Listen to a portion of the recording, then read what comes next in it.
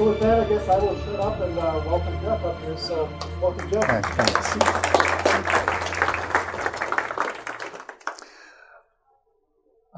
So we're in a time of year where people are starting to think about wishing. You all have kids or grandkids, I'm sure, are wishing for things for Christmas. We're all wishing for good jobs for our children and grandchildren as well. We just went through a political campaign where a lot of that was promised. So today I'm going to be talking a lot about jobs of the future and whether those wishes can be granted or exactly what kind of wishes are going to be granted. And I start out with this quote. It's an old quote and kind of hard to find, but it says, "Destiny has two ways of crushing us, by refusing our wishes or by fulfilling them." Here's something else for Christmas. I'm sure you both are dealing with these companies, Amazon.com and Walmart. They give you either a very convenient way to get gifts or a very cost-effective way to get gifts. Amazon has done wonders in the last 10, 15 years, making recommendation engines and efficiently delivering packages to our houses almost before we know we want the product. It seems like they get there before we know we want it. Walmart, on the other hand, has used technology to improve supply chains and has radically decreased the cost of goods for everyone. Because of that, Americans are now quite used to getting exactly what they want, paying as little as possible to get it, and they want it now. They have high expectations. They want everything fast and cheap. Consumers have a preoccupation with speed, cost, and efficiency, and it's naturally been transferred to almost every aspect of our service-dominated economy. You see that in insurance. Almost everything's going online. Almost everything has call center, immediate turnaround. Anyone that's working in a paper and pen type of fashion is going out of business. So everything's getting faster and faster, more and more efficient. Now parents, of course, transfer the same expectation to the hopes they have for their children. In many senses, when they do that, those hopes for their children become needs. They feel that they need the best and the cheapest education for their children. They think that technology should and can be leveraged to provide our children with a world-class education at a reasonable cost.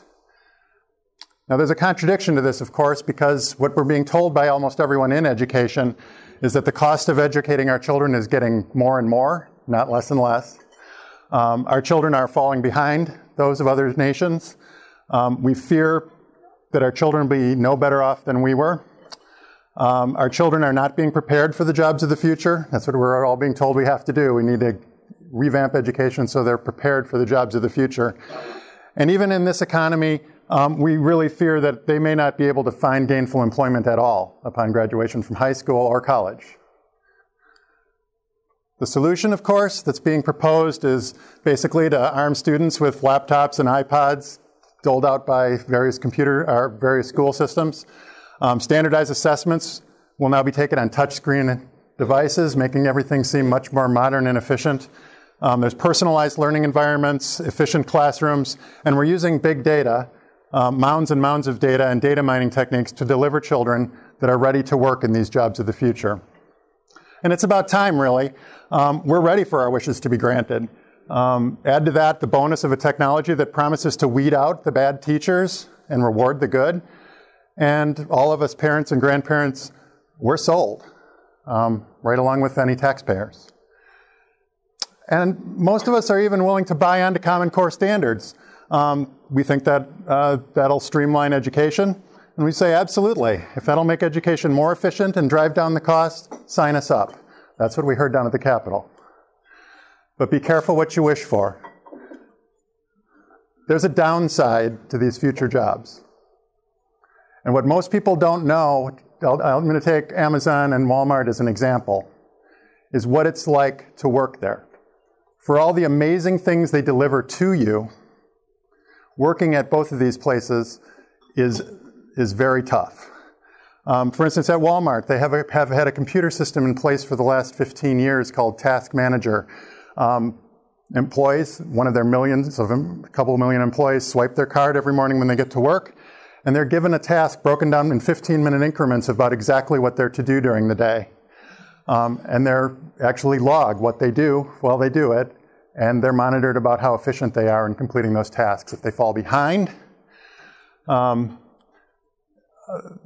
task manager singles out employees who miss their target times for coachings, which are actually spoken reprimands, or else something they call D-days, which are essentially a decision-making day where employees need to explain why they should not be fired.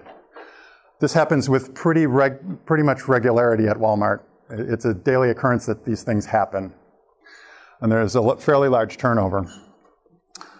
This allows Walmart to consistently ratchet up the pressure on its employees to produce. Similarly at Amazon, Amazon employees labor under an impressive state-of-the-art computer business system. It tracks minute by minute their movements and performance, literally their movements and performance. The warehouse workers in all the Amazon warehouses are equipped with GPS devices and are actually monitored as to whether they're using the most efficient route through the warehouse to get the packages, bring them back to the packaging station, and package them for you. Amazon scientific managers have determined through time and motion studies the one best way to perform each task, and the computer business system ensures that employees conform to these tasks precisely. Okay? And if they don't, they're replaced. This is done worldwide. It's done in the United States as well as all their other offices around the world. Amazon, like I said, tags its employees with personal satellite navigation computers that tell employees the exact path they must take to shelve or retrieve items. And these computers also set target times for trips through the warehouse and record whether or not these target times are met. In general, a computer business system, and these are being used in businesses of all types, large businesses now, and even medium-sized businesses across the country, does the following. It provides control and monitoring of businesses and their employees, facilitates the ability to mine giant data warehouses in order to compare performance against historical patterns, and incorporates expert systems that simulate human intelligence, thereby replacing the cognitive tasks important to the business, essentially even replacing someone's manager with a computer. Okay? So, in order to produce students ready for jobs of the future, teachers and school administrators are increasingly subject to the same high-stakes scrutiny that employees at Walmart and Amazon endure. I want you to think about that. A lot of times we bash teachers because maybe we don't like unions or maybe we don't like some aspect of teachers, but teachers are under this kind of surveillance today. They have daily feedback about how their children are learning through formative assessments. They get daily reprimands if they're not meeting their peers with respect to those. And their jobs and pay is on the line based on how well their students do. The benchmarking for success is a report put out by the Department of Education. And it's a report, it calls for the adoption of Common Core standards. That's what it's most famous for. But it also calls for holding schools and systems accountable through monitoring, interventions, and support to ensure consistently high performance. And this is what's behind, for instance, the accountability law that's going to be in the legislature this session. This is why states are doing these accountability laws, because the Department of Education wants them. They think that the state should hold schools responsible, not parents. And it's because of this benchmarking for success report. You also may have heard of value-added measures. These are what actually judge the teachers these days. It's a combination of monitoring their children's classroom, their children's test results, as well as how well the teachers conform to exemplar lessons in class. They want them teaching a certain way, they want their students learning a certain way, and if they don't do that, their measure gets lower and they can get docked in pay, not promoted, or let go. So it pays to conform because their compensation and retention is tied to it. The interventions and support that are talked about in accountability laws here in the state and in the benchmarking for success document bear striking similarity to Walmart's coachings and D-days.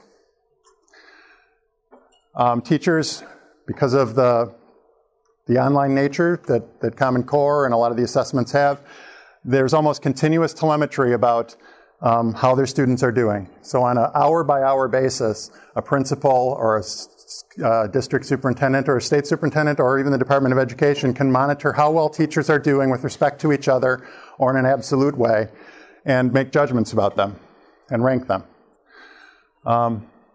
And even principals are judged based on their teachers. And I'll tell you this is a shocking thing. Even tenured professors at universities are judged today based on how well their students who have become teachers are doing with the assessments of their students.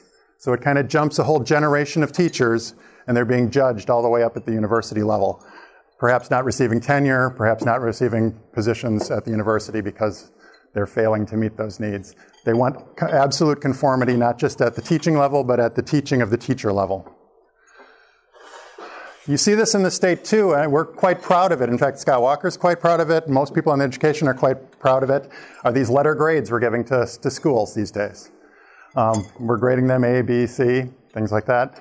So the performance on assessments is aligned to the Common Core state standards, and that creates single letter grades that indicate whether teachers, schools, and districts measure up.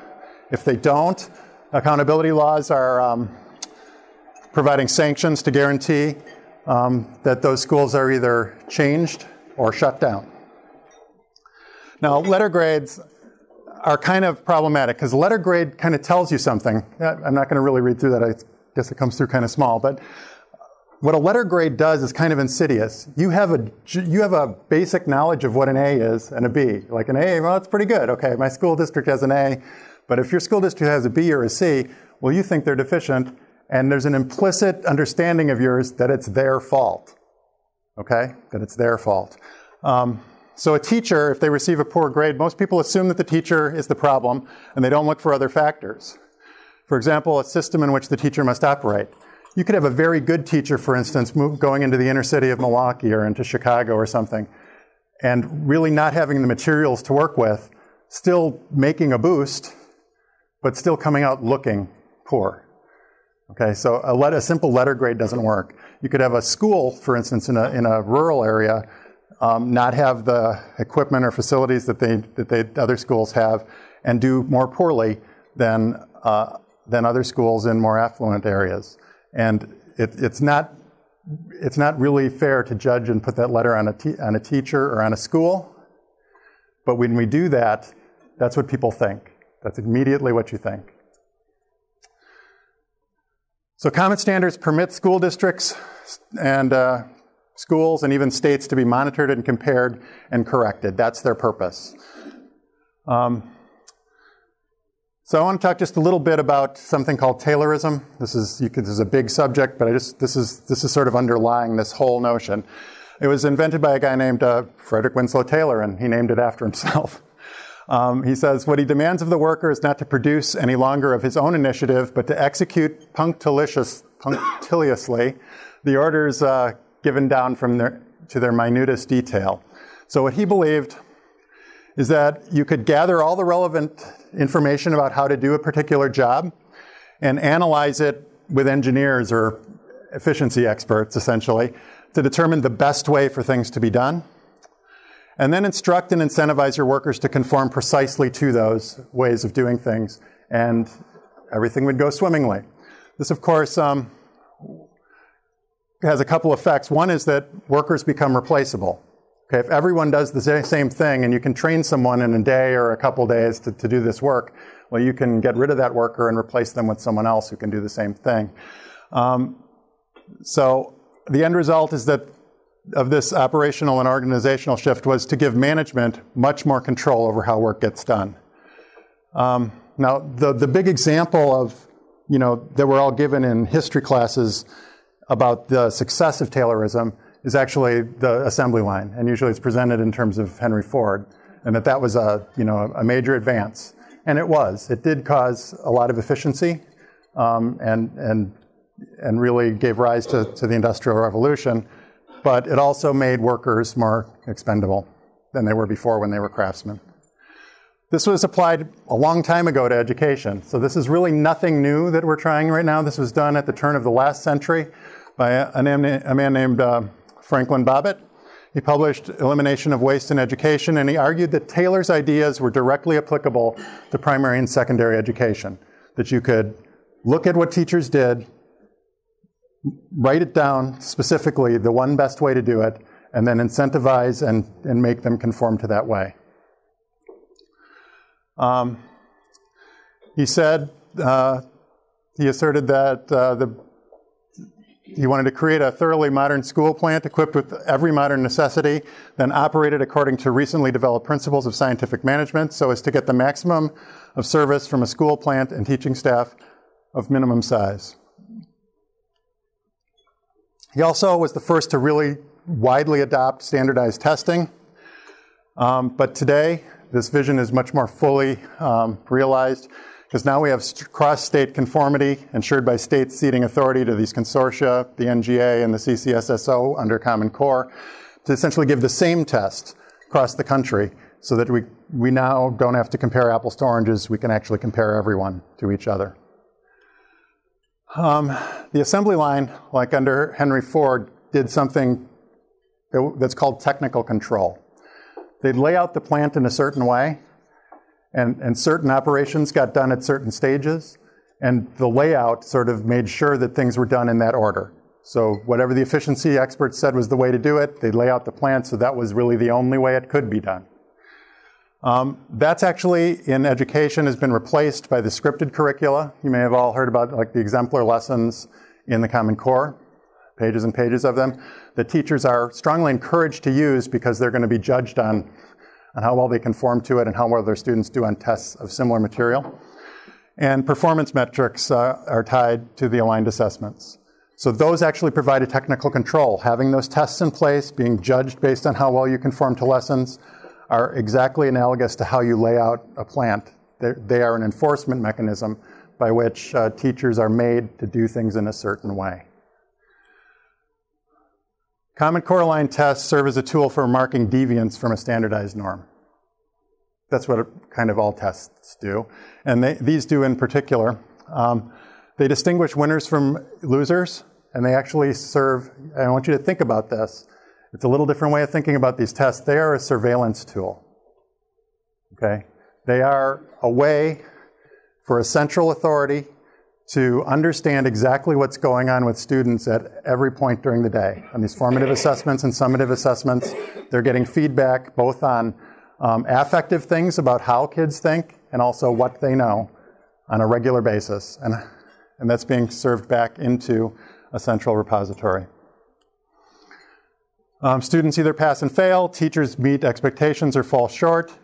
Policymakers can efficiently monitor this education production, and they can single out for further analysis any action any students or teachers that are outside the norm. So they can find people that are exceptional, they can find people that are falling behind, and they're actually trying to push more people into the middle of the people that are doing exactly what they want. This hierarchical system authority and supervision is being imposed in which student performance and teacher scores are easily measured. Okay, they're increasingly visible. We're publishing the scores. They're immediately available because of their online nature. And they're neatly individualized in order to facilitate convenient stigmatization. And that's a big deal. You can actually go and find out a teacher's score, how teachers are doing with respect to each other. So they've set up this ability for teachers to sort of self-police themselves. They need to conform because they're in competition with their peers. Over time, this kind of managerial framework removes from the system those that fall outside the assessment established norms, thereby ensuring total compliance. So what that means is, okay, if you don't get a good value-added measure score, we're going to let you go. So we may hire some new people in, but pretty soon all we have are people that get good value-added measure scores, people that comply to exactly what we want. So we're going to get the same, over time you're going to get the same teachers. I want you to think about this also in terms of non-public schools that are under Common Core assessments, typically ones that take vouchers, because they have to give Common Core assessments. Those schools also are subject to these grades, and they're also subject to having to conform in order to meet those, because under the accountability laws, they will be shut down if they don't meet it. And for instance, in Milwaukee Archdiocese, for instance, everyone wonders why the Milwaukee Archdiocese wouldn't come out against Common Core. Well, this is a fact about the Milwaukee Archdiocese. Of the downtown Milwaukee Catholic schools, 50% of them have over 90% of their students receiving vouchers. So if they wouldn't teach their children to the Common Core, and knowing they have to take the Smarter Balanced assessments, they can't risk having a number of those students fail. If they lose the ability to take vouchers, you're going to see half the Catholic schools in downtown Milwaukee close. They'll lose 90% of their money. So this is a direct control by the state over Catholic schools in Milwaukee. Common Core provides a fine-grained control over both the labor, it controls the teachers, and the raw materials, which are students involved in the education process. Students can be easily tracked and managed, while teachers can be ranked, sorted, and rewarded in discipline, all in real time. This can happen on a daily basis. In fact, a lot of schools and larger districts are already having daily meetings, figuring out which teachers are falling behind, which teachers are doing well, and dealing with that either with rewards or discipline.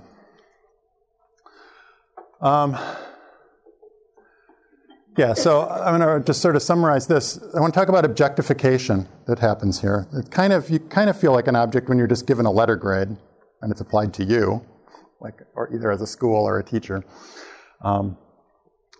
But one of the things that Common Core has, and I guess underlying the assumption, is that it's fair, that a student can be assessed universally, fairly, and objectively across differing populations and in differing contexts.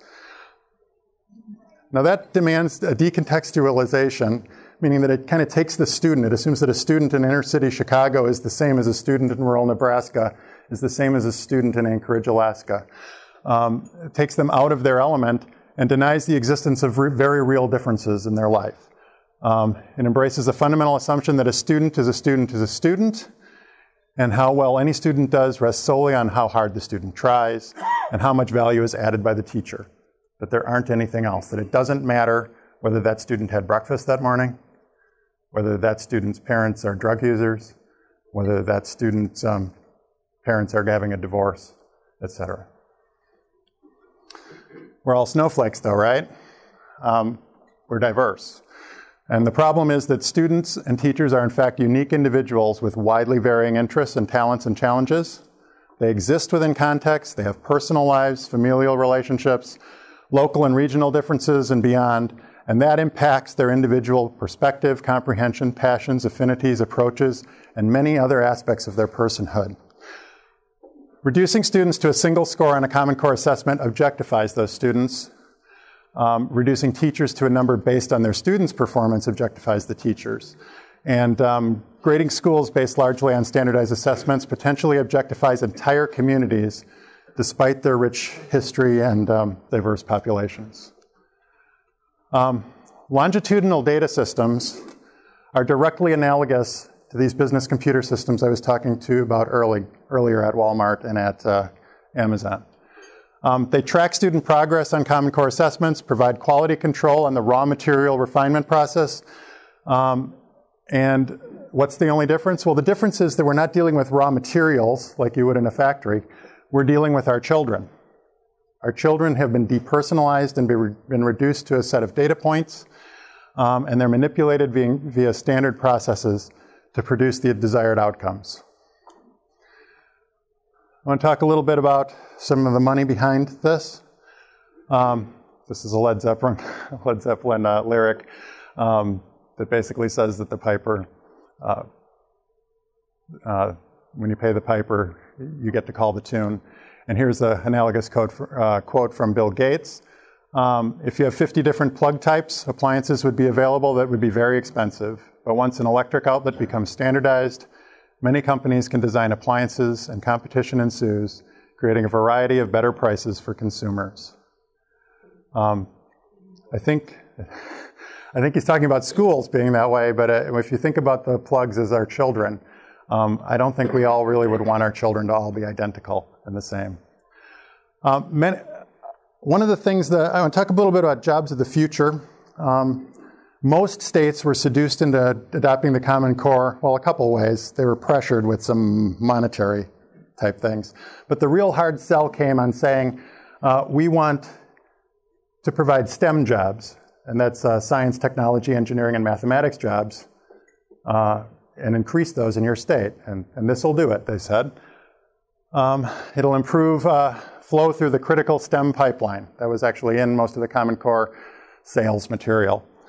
Christopher Tinkin is a researcher, has shattered that claim. He's shown that more researchers and scientists and qualified engineers than our economy can employ that the United States already has more researchers, scientists, and engineers than our economy can employ right now, even more in the pipeline, and is one of the most economically competitive nations on the globe. That there actually is not a shortage of these STEM workers, and it's a false thing to lead parents to believe that getting their children into these science jobs is going to necessarily ensure them work in the future. That's not to say that if your child loves this, that they shouldn't go into it. You know, I think any child should go and pursue their dreams. But it's not something to push someone into, because there's going to be a glut of these jobs. And what's also, there's sort of the false notion they give parents that their child's going to be a research scientist, when in fact many of these jobs are pipetting stuff from one test tube into another all day. Okay.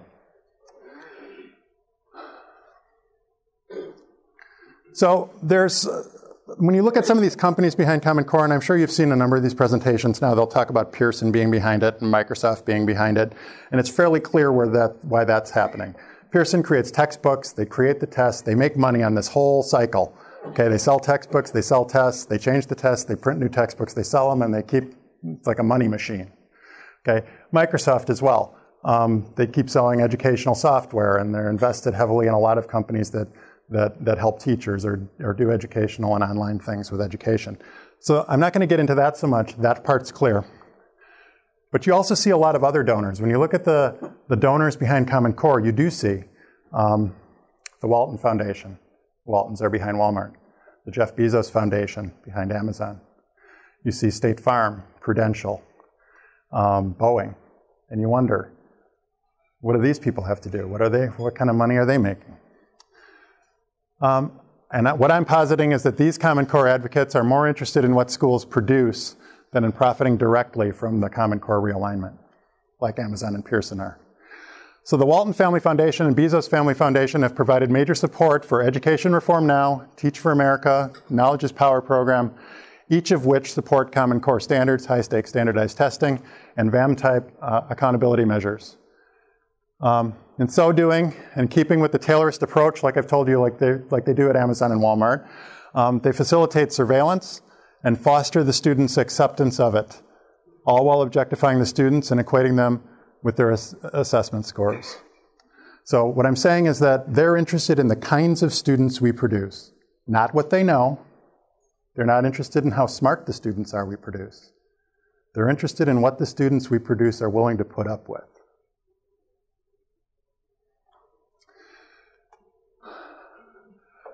Many of you have heard of this report promoting grit, tenacity, and perseverance, critical factors for success in the 21st century.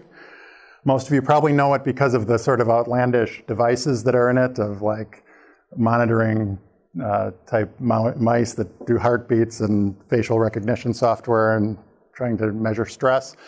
I'm not going to talk about that so much, but I'm going to talk about this because it makes a lot of mention that in the future, the Department of Education believes that one of the biggest challenges our children will have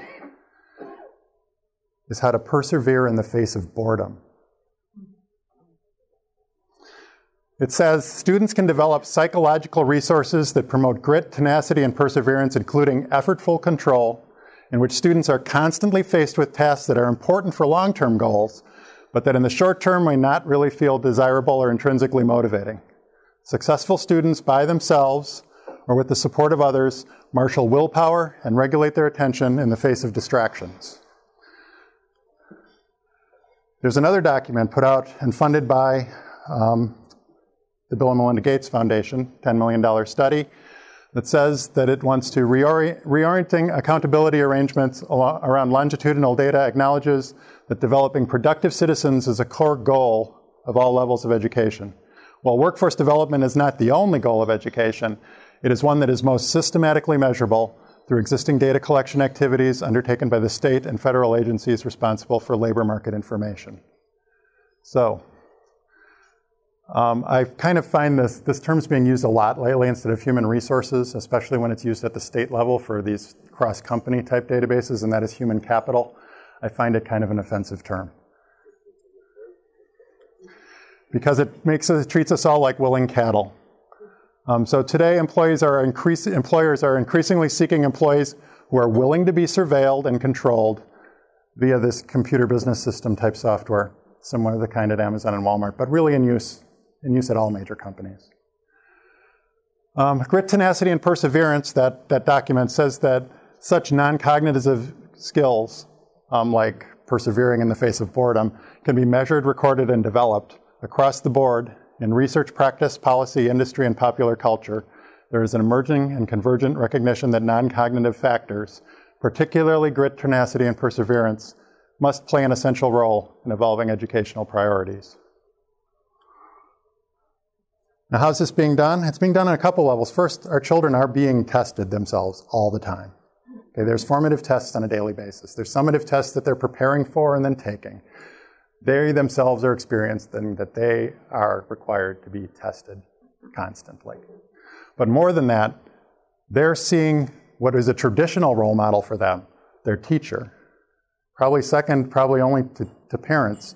And probably if the state has anything to do with it,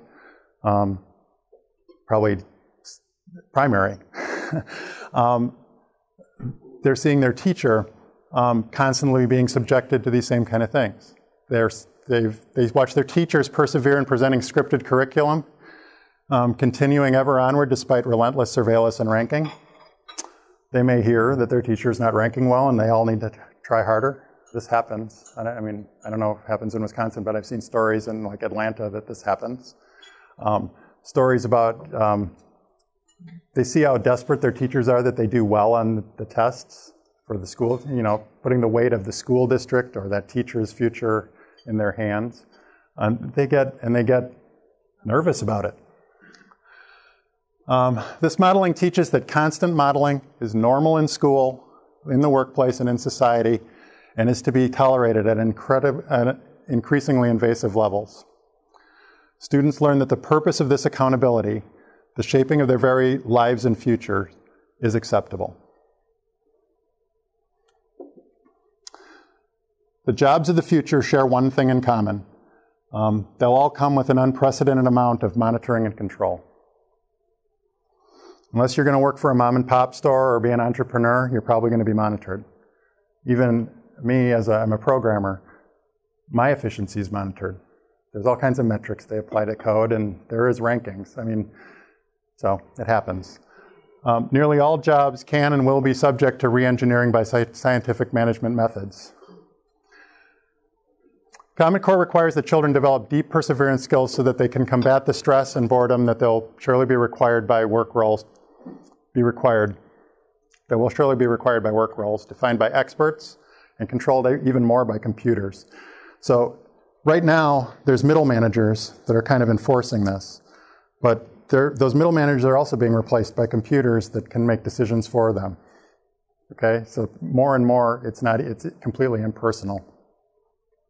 You're going to start seeing that, I think, with the Common Core as they start having these large data sets to mine. They're going to start making decisions about teachers in a completely non-personal level. They're going to just look at scores, and that's going to be the way it is. If you don't cut the mustard, you're out of here. Could I comment on that statement? Yeah. I brought with me a statement that I just received this week from the U.S. Department of Education. Wherein it basically, let me just read this quickly on that point. Secretary of Education will amend the regulations governing the governing Title I, Part A of Elementary Secondary Education of 1965. As amended, they will phase out the authority of states to define modified academic achievement standards. So then, getting back to the point, we won't need much of a DPI pretty soon. It's going to be the federal government. Well, increasingly DPI in almost all states is an arm of the Department of Education. It simply enforces what they want on the states. and I know we have an elected person at the top of it, but the whole agency pretty much runs that way, and he just oversees it. The ESEA, that Ed talks about, has been used since 1965 as a way for the federal government to essentially control what states do. Even though states, under the Constitution, have a complete right to do education whichever way they want. Here in Wisconsin, there is a Wisconsin constitutional right to a public education, but in many states, there's not a constitutional right to an education. It is a privilege in many states. But nonetheless, the money tied to that, the strings tied to the ESEA, which is the funding that we get from the federal government, is what they use to control everything. And they used it to do No Child Left Behind was an ESEA.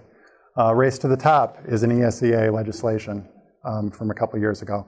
And this one as well is basically saying, well, we told you it was a state-led initiative to do Common Core. Even though we didn't think it would be, it turned out it was, and it turned out a lot of you people didn't like it. So now, guess what? It's a national-led thing, and we're going to tie your money to it. And if you like that money, you better turn over the control. So what this basically comes down to is, what does being a human being mean in this brave new world? Should we be managed through the careful construction of a system that alternately makes us slaves to reward and punish? Or should human beings be free to determine their own way forward based on individual interests, skills, and hard work? What's the role of leadership? Is it to design efficient systems, monitor outcomes, and reward success? Or is it to inspire and enable us, setting us free to fulfill our individual potential? Our government and industry leaders clearly would prefer that we choose a path where smart systems can monitor and control us as dumb humans. So what I'm here to sort of ask you to do today is to take a stand. Whether surveillance and control are exercised in the name of streamlined education, which is the sales pitch you get from DPI, corporate efficiency, which is what you get from Microsoft or any of these companies, Chamber of Commerce that's pushing this, or a better society, which is what you often hear from on the left. They want a kinder and more liberal society, more tolerant society. Regardless why this is being done, we need to know if we can find the will to make an effective stand together against our own subjugation, because that's what this really is. You're seeing all kinds of things happening. I know people are here probably concerned about the immigration things that are happening right now. You're seeing, healthcare.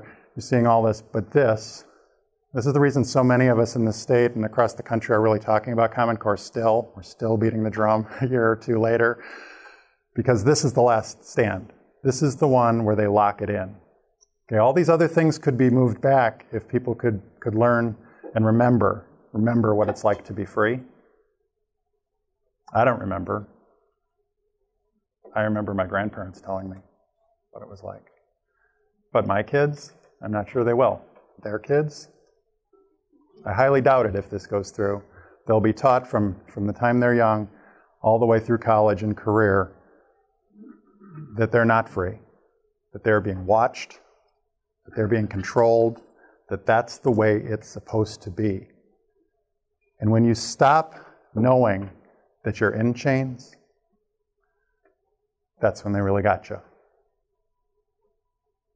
That's what we're on the way to, and that's why we need to, in this session, talk to our legislatures. They need to pull back on Common Core, and frankly, given what Ed said, they need to push back against the federal government. I would call on someone like Scott Walker to say, no, we're not going to do it. Our legislature should back it up. I know the people in the legislature don't like to hear this word. It bugs them. But they need to seriously look at nullifying this law, or this regulation, to tell the federal government, forget it, not here in Wisconsin. With that, I don't know if I have time, David, or if there's any questions, I'd be happy to. Very interesting. Yes, Gus. Could you talk for a minute about vouchers? Yeah. Because I was like, oh, it's form, and then all of a sudden I got the email from you in person. I'm like, wait, think about it a little bit deeper. These are actually kind of not what we think. Yeah, I want this is something a lot of us have given a lot of thought to, and it's a popular thing. You know, this is a touchy subject, especially in Republican-ish circles. Vouchers are a way that can give kids, especially in poorer districts, a way out. Okay, that there's a Catholic school down the block that they can't afford to go to. They can maybe opt out of going to their public school and go to the Catholic school. Or, I mean, I went to Wisconsin Lutheran High School in Milwaukee, and they take vouchers now too, same thing. And I know there's some people that get vouchers that are probably not poor, that are just, it ends up being kind of just a break. I mean, which is welcome. It's welcome to get a $4,000 break to send your kid to a private school. But I'm just asking that people sort of step back and see what that does to schools over time. Because I've seen what I saw what it does to Wisconsin Lutheran High School, where I went. It was a very strict Lutheran high school, not a lot of drug problems, not a lot of gang problems and that kind of thing. And this was 30 years ago. So today, they've been taking vouchers for about 20 years. They're in the Milwaukee area. They're in Wauwatosa. Today, they've got a much bigger high school, a beautiful facility. They've got a football field. They've done well with the voucher system. But they have all these problems now.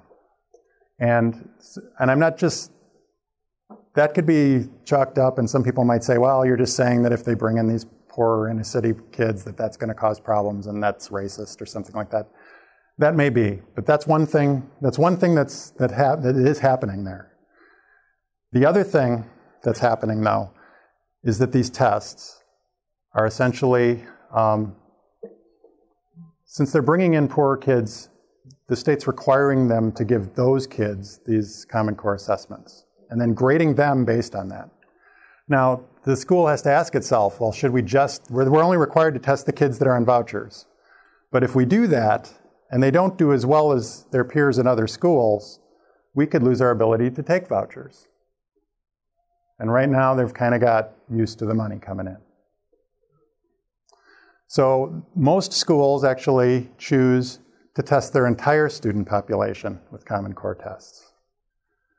And what does that mean? Well, that means now, if you have this enforcement mechanism of the tests, you need to have your students' curriculum aligned to those tests if they're expected to do well.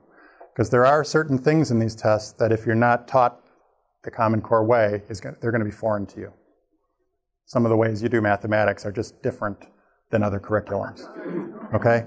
And I know, I mean, I teach that. I actually do seminars like in DeForest where I'm from. They're well attended by parents because they're essentially for parents. Here's an hour course on how to help your kid with Common Core math. And it's not really judgmental. It's just, here's how you add, here's how you multiply, you know. But I just want to, so what happens is that these private schools, just through taking this money, just being what seems a fairly reasonable requirement to just test the kids who you get money for, now it gets bigger and bigger, and pretty soon they've now changed the curriculum for their whole student body to conform to what the state wants. So now you have a private school essentially conforming the majority of its curriculum to the state. Now what happens over time? Now if your kid has to get out of a high school in the inner city with gang problems and for 4 years goes to this other high school that's better, they're probably fine. But what happens over time to these high schools is they become more and more like what? They become more and more like the public school. So pretty soon, even though we like to call these choice programs or choice schools, what's really happening is they're taking away your choice. Over time, all your choices dry up. The only choices we really have are the schools that accept public money and the schools that don't. And those are probably really expensive.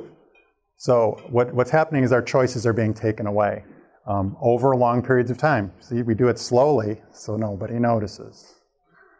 And as part of Wisconsin's adoption of the Common Core, and this is true in almost all the states, the public universities had to agree that to reorient what they used to call remedial classes as not remedial classes anymore. So what you're starting to see is that students are being let in with lower requirements. You may have seen that the requirements of Common Core are really for tech school. They're not really for a college, like a higher education college like UW.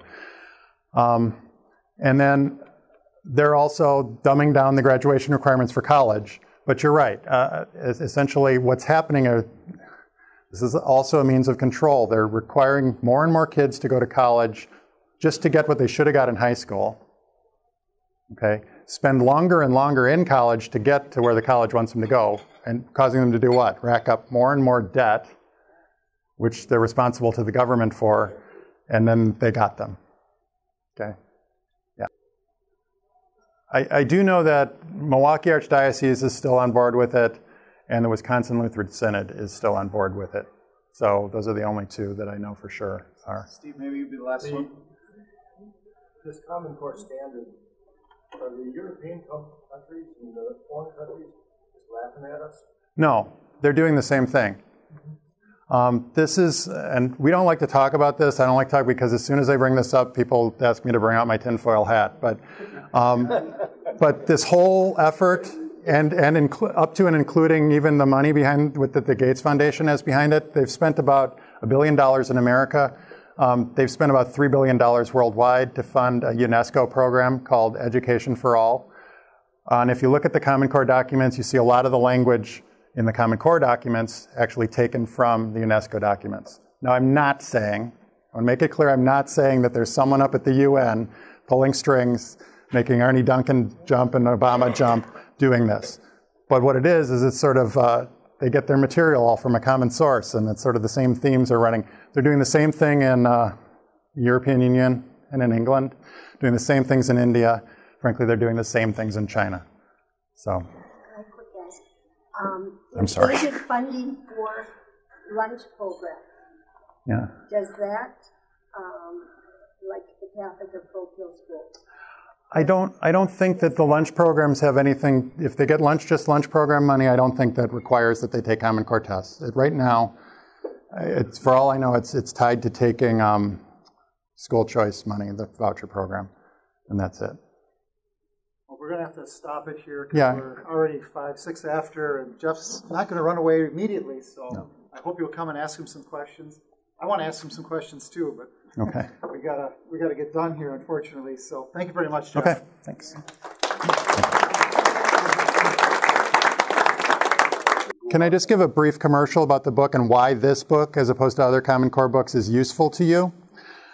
This book is, the title is Common Ground on Common Core, not corn. Voices from across the political spectrum expose the realities of Common Core state standards. It's a very interesting book because there are radical leftists in here who have written articles. There are libertarians, there are activists, there are parents, it covers everything. So what's nice about this book is that you can take this home and look at all the neighbors on each side of your house and not be afraid to lend this to them and let them read it. They will find something in here that will touch them somehow and convince them. And even the articles that are not from your part of the political spectrum have been at least put in the non-high rhetoric language so that you are at least capable of reading it, trying to understand what the author's saying without being turned off. So there's no talk about Koch brothers, and there's no talk about Obama and how evil he is. There's none of that in here. Extreme is not in that book? Yes, there's some extreme ideas, but they're all presented in a way that you can really share these with your neighbors. So that's what makes this different than any book. So actually, what I suggest is that if you're trying to raise this, don't send it just to the Republican legislators. All of them need a copy. The trigger words have been removed, I guess. Huh? Yep.